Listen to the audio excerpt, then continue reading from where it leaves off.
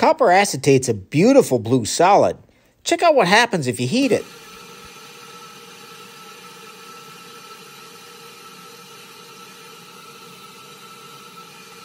Whoa, there's a lot going on in this reaction. First, blue-colored copper ions in the copper acetate get converted into copper metal.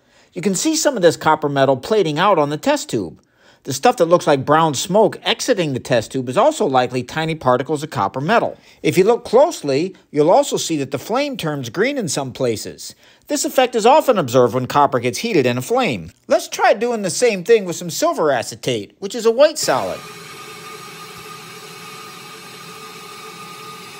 In this case, white-colored silver ions in the silver acetate get converted into silver metal, which plates out on the test tube much like the copper did in the last reaction. These reactions really are fascinating. I wish I had enough money to buy some gold acetate.